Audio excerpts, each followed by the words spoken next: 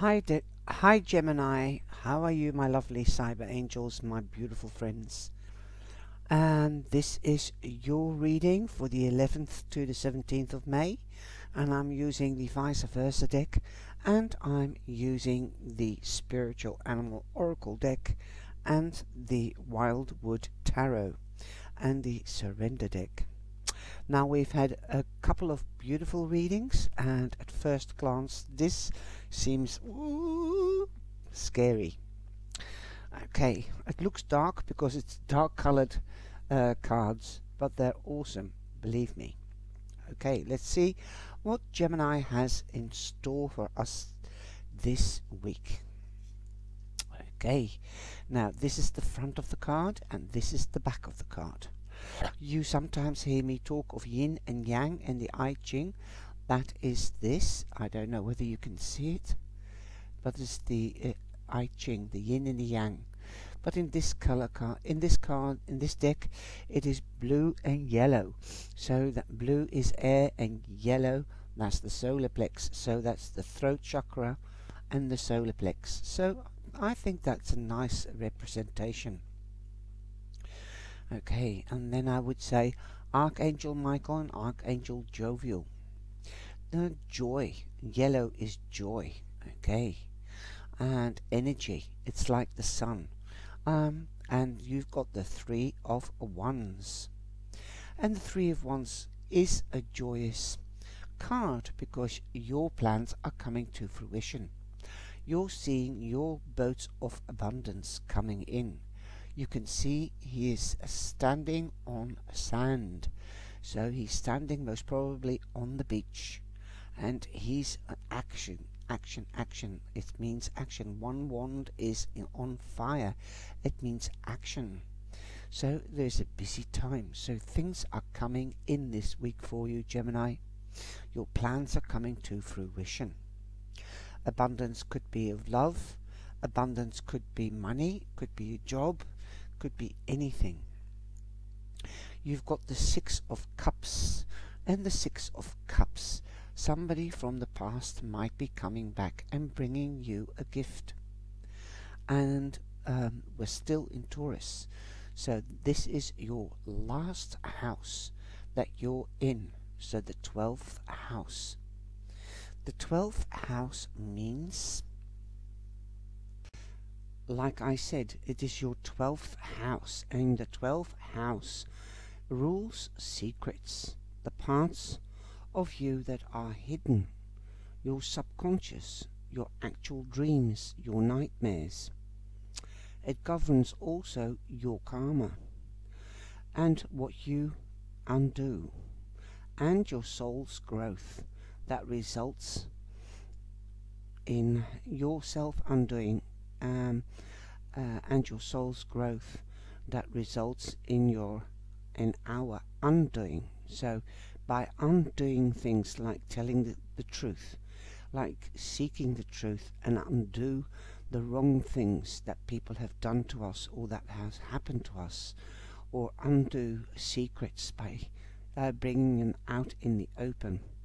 This is the house that is the last house of your zodiac chart. Okay, so it's always a month before your birth is your last house. So for the Gemini, it is Taurus, and Taurus is the second house in the zodiac for in the whole spectrum of the zodiac.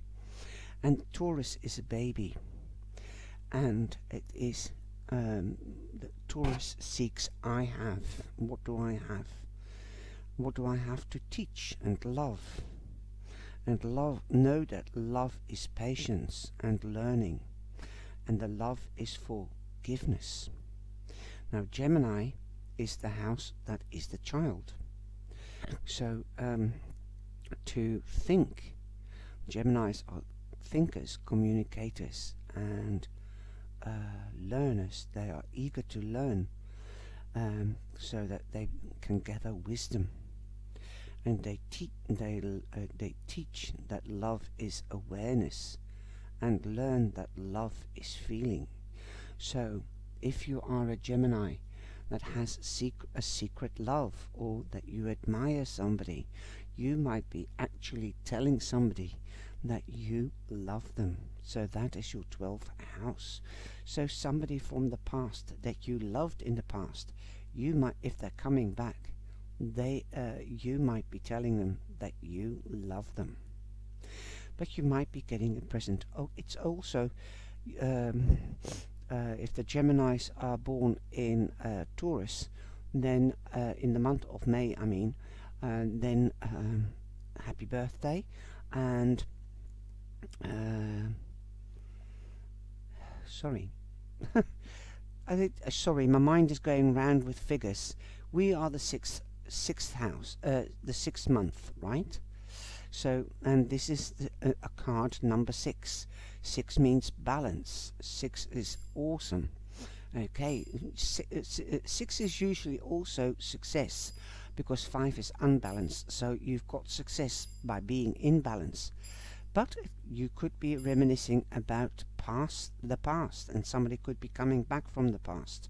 But 3 and 3 is 6, and 6 and 6 is 12, and we're in the 12th house in our zodiac sign. So do you see the play with the numbers that I get in my head? And you've got a 6 here. So you've got 2 6s, and they're lying close to each other. So you have a double number. And a couple of other zodiac signs had a double number, double cards with the same number. So I take that you are having a lucky week. Definitely with abundance coming in. We also have the High Priestess. You might be highly intuitive or psychic or sensitive to the unseen. You might be feeling things are shifting and moving, Gemini, because you've got the white and the black. Again, the yin and the yang, the opposite. So your opposite, your other half in yourself, in the sign, because we're a dual sign, they might be opposing each other, or there might be an opening, because the 2 pillars represents for me number 11, the doorway to a new beginning. The angels are giving you a new beginning, and angels are spiritual as well. And the High Priestess, to me, she's the goddess of the moon, and the moon represents Pisces, and Pisces is also very spiritual and psychic. But the High Priestess has got her emotions under control. She has the book on her lap of wisdom and the scroll of wisdom. In some decks it is a scroll, the Torah, and in other decks it's the book of wisdom. She knows all the answers from the universe, and she can move between the dark side and the light side. We can't do without one or the other. The white is day and dark is night. Some things we don't know, and that's why it is quite unique that I rabbit on too much, I know. But I can carry on about the cards until the cows come home. But it's quite unique. We are in the 12th house, and secrets, that's mystery. She is mysterious. So she doesn't talk much. She observes, and she will only tell or answer when necessary. So we are in the 12th house, and here again I forgot that this was number this is number 2 or 11. It is number 2. She's number 2, but it is new Roman numbers, and that's why it looks like an 11. Okay, so it's like the number 11 on the 2 pillars. It looks like a number 11, but you do have that doorway. Okay, look, you can see the sky, so you can walk through. The angels are giving you a new beginning, and this is confirmed with the 10 of Wands, and it says responsibility. You take your responsibility really straight through to the core and very seriously. but you are tired. You want to give up. Don't give up this late in the game. You're nearly there. Where there is an ending, there is a new beginning. So that is confirming that the angels are giving you a beginning, a doorway to step through to the new beginning. They've seen you being really serious about your responsibility. You have the Six of Swords. You're moving away from troubled waters and going to quieter waters. You might move home. You might move from one business to another business, or from one building of a firm to a new building that the firm has taken on. Perhaps the firm has downsized and you're moving with them. You're not one of the people that was made redundant. And then you have the Nine of Bows. This is ones, and this is ones. You can see the Nine of Bows. He looks really evil. But he's determined. You can see by his eyes he's really determined, and he can be vicious. He's not taking BS from anybody, okay? He will fight for what he believes, and that's really you, Gemini. You will fight for honesty, justice. You will communicate beautifully. You can sell ice cubes to Eskimos, believe you me. And not only that, if you've got a bit of knowledge or a lot of knowledge of a lot of things, you are a walking, what do my children call me? They used to call me a walking Wikipedia or an encyclopedia, because everybody always keeps on asking me for advice. I had to laugh when the children used to call me that. Anyway, I'm glad I can use my knowledge to help others. So that is on Friday.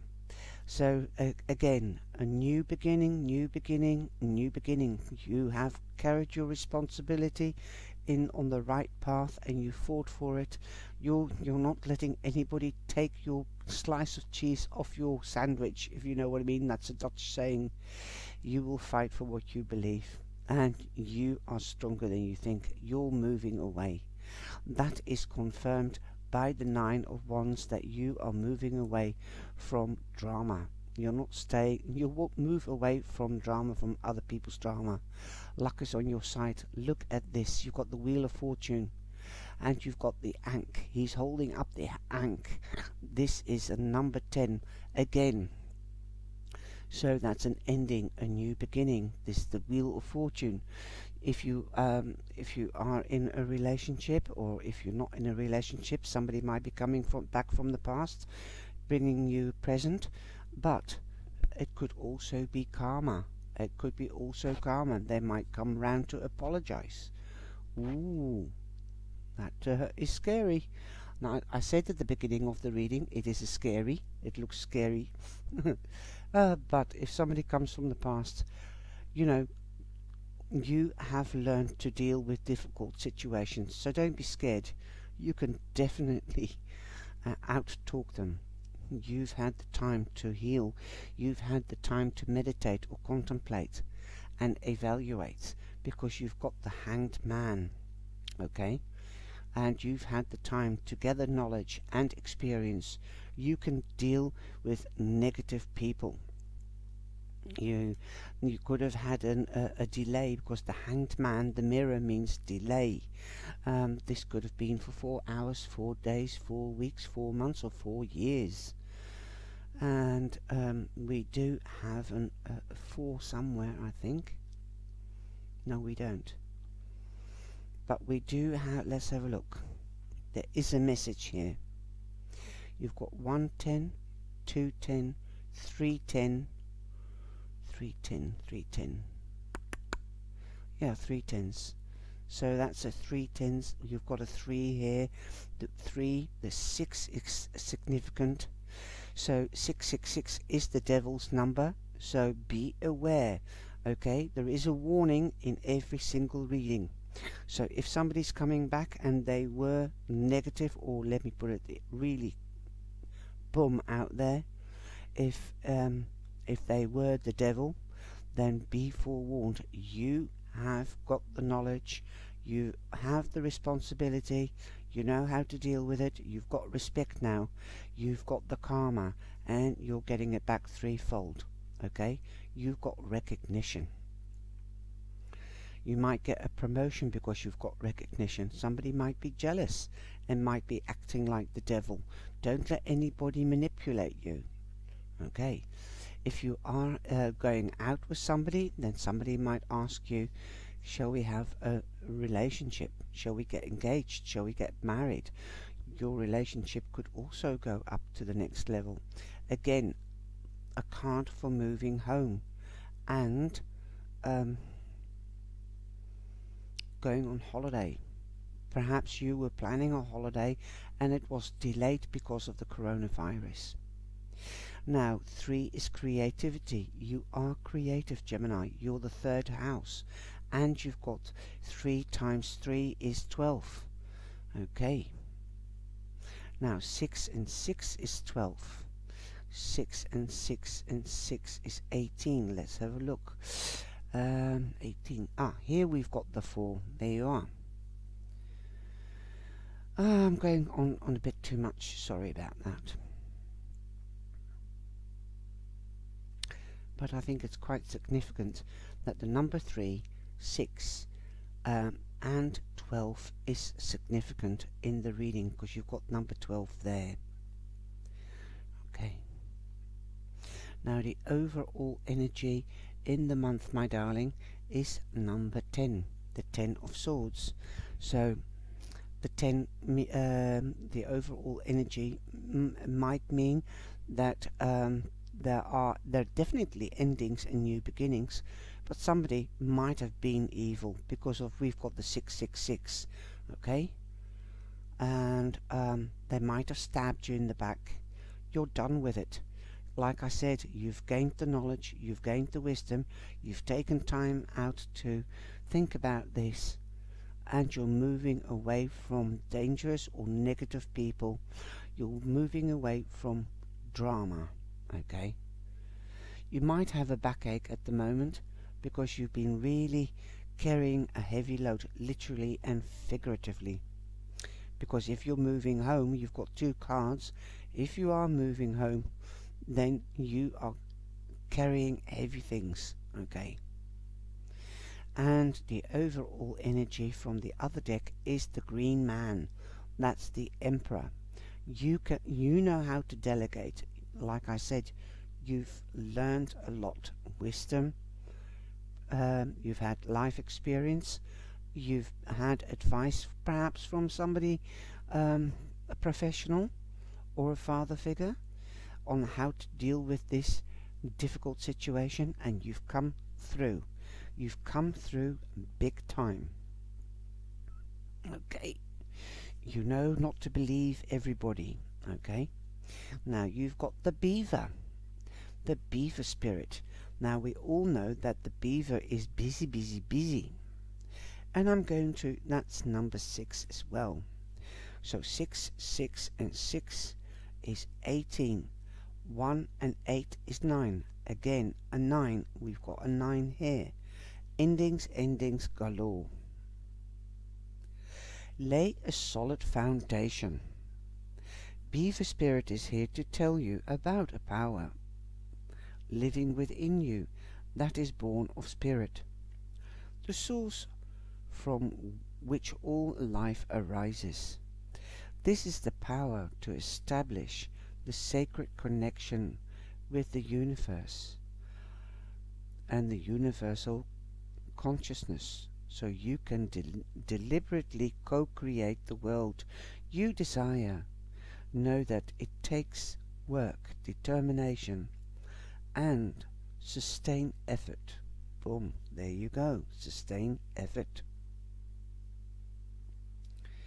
To co-create and lay a solid foundation for your dreams. If, with Spirit as your partner, you bring the twigs and branches of your intentions and desires and spread them across the river of time, you'll be amazed at what you can do. You will find that you can even change the direction of the flow of life. You can ensure that your world will be a prosperous and a purposeful, filled with love and joy, rich with magic and meaning. That which you desire will come to you and remain sustainably if you build on a sturdy foundation. Keep your intention and energy consistent and deliberate, using all your resources and the energy of this wonderful productive time. Have faith, for with Spirit to co-create with you, your success is assured. Spirit is your partner, helping you along as you change the course of your life in the way your heart desires. Now, yes, I think that's a beautiful card. You can only carry on when you have the purpose and you know what the purpose is in your life. And that is what gives you strength. Honestly, Gemini, you are amazing. Well, this is amazing reading, let me put it that way. Surrender your fear of intimacy. You are ready to let love in. Compassionately identify and begin to release any patterns that stop you from opening your hearts. There you go. I know what this card really means, Gemini, and a lot of people, like the Queen of Swords, a lot of readers say that she's the Ice Queen and she's the widow. Well, I know a lot of people that are Geminis and ladies, and they are not widows, and they're certainly not cold. They're very warm-hearted, and they're very generous and loyal, but they keep their emotions in check when it comes to business or when they have to have a clear head. And that is what you have learned if you've had a hard time. You've got that experience now, so you can keep your emotions under control, but you can open your heart now because you've learned from the past. You know that you don't want a 666, okay? You don't want a devil. The past is the past. Let the devil go and love and have peace. Shine. Be the shining star you always are. You have support from your other half as well. And duality, you're not so schizo. You just have to cope with more, and you can, because you're dynamic. You're the only sign that can do 2 or 3 things at the same time, if not more. And people are always flabbergasted. Okay. Don't worry about it, Gemini. A lot of people don't understand Geminis. Definitely not. So open your heart. It is safe for you to love. And don't learn one thing from the past. You are a doer, and you do lots of things at the same time. But if you are partnering up with somebody, and even if it is somebody from the past, then make the rules, let them know your boundaries, and know their boundaries. It's give and take in a relationship to maintain the balance. Use your intuition. If something doesn't feel right, listen to it. Okay, Gems, I hope you've enjoyed this reading. Take care and stand strong, stay well, and stay safe. Please like and share, and remember, love yourself first and take care of yourself first before you can love somebody else or take care of somebody else. You're ready for it now, so open your heart and your solar plex and let love and joy come in. Ciao, ciao. Remember the 2 angels. You are protected.